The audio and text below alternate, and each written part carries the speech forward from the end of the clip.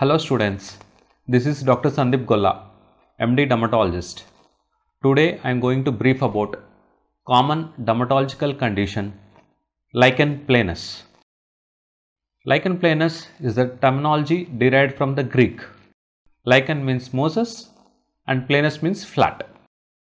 Definition wise, it's an inflammatory papillosquamous skin disorder. It can affect any part of the body like hair, nails, oral mucosa, skin. So, incidence is less than 1% and males are affected more than females. What is the etiology and pathogenesis of Lichen Planus? Lichen Planus is an autoimmune problem, but there are few things which may trigger the inflammatory process like infections, drugs or any chemicals. Infectious agents, more than 50 to 60% of oral Lichen Planus is associated with hepatitis B infections.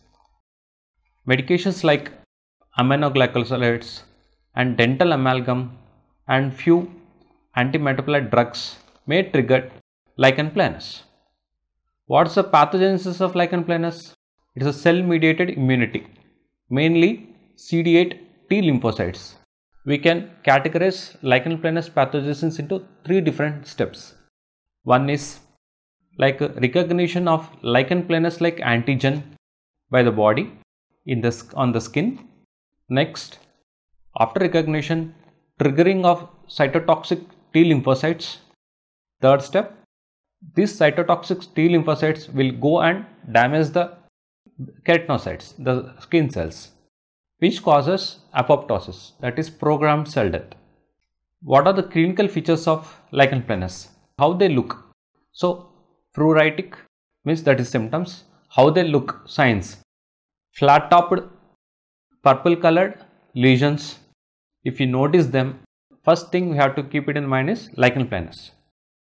There are different types of Lichen Planus. Hypertrophic, which means elevated.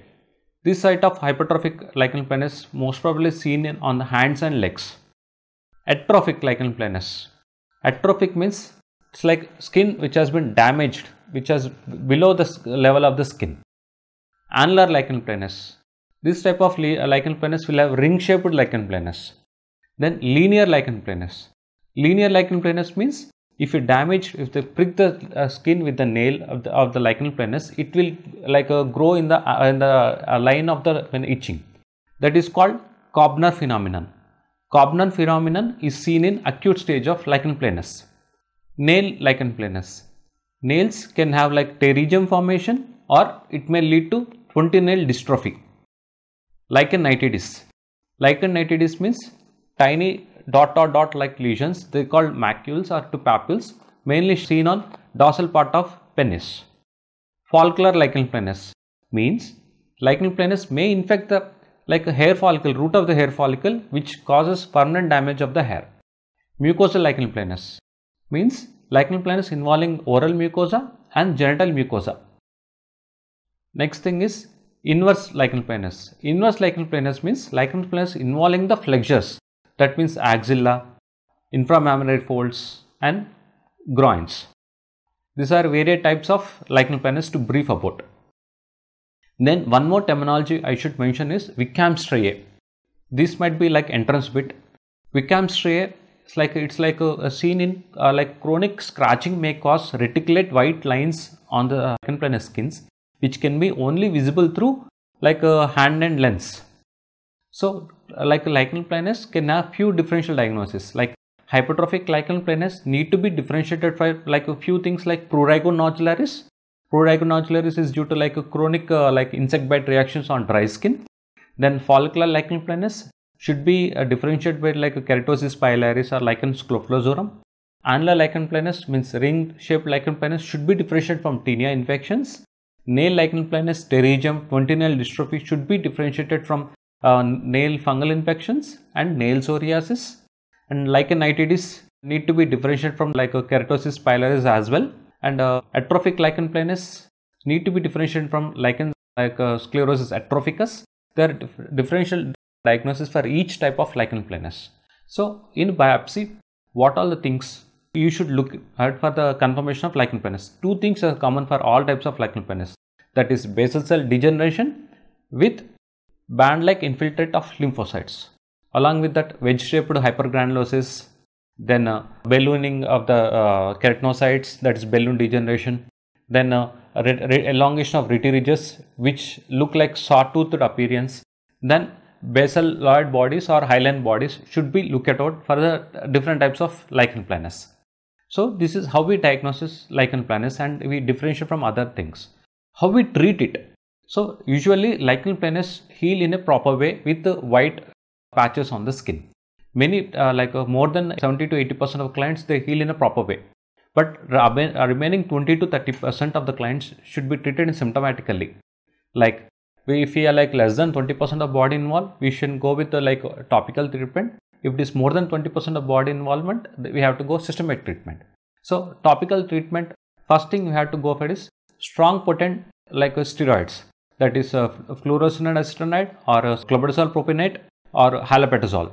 This under occlusive treatment along with good moisturizers with non-sedative antihistamines will help in reducing the symptoms of the lichen planus.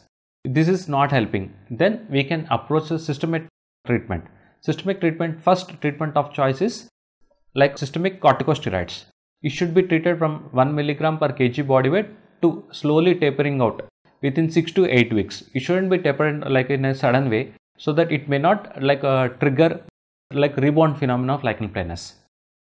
Then again the oral treatment which targets T lymphocytes, that is cyclosporin or methotrexate. These are the other oral systemic drugs we can suggest for treating 20% more than 20% of lichen planus. Methotrexate can also be suggestible for lichen planus which is more than 20% involved. Then other forms of treatment for lichen planus is eczema lasers, broad spectrum phototherapy. So these things we can conclude basically for treating lichen planus. So lichen planus, what is lichen planus, types of lichen planus, and how would you differentiate lichen planus, what are the basic histopathological changes in lichen planus, and treatment of lichen planus. What are complications for lichen planus? Usually there are minimum complications of lichen planus. Why? Because it's very usually self-limiting condition. But hypertrophic lichen planus may lead to squamous cell carcinoma. Follicular lichen planus may lead to permanent scarring of the scalp. Nail lichen planus may cause a 20-nail dystrophy with permanent dystrophy of the nails.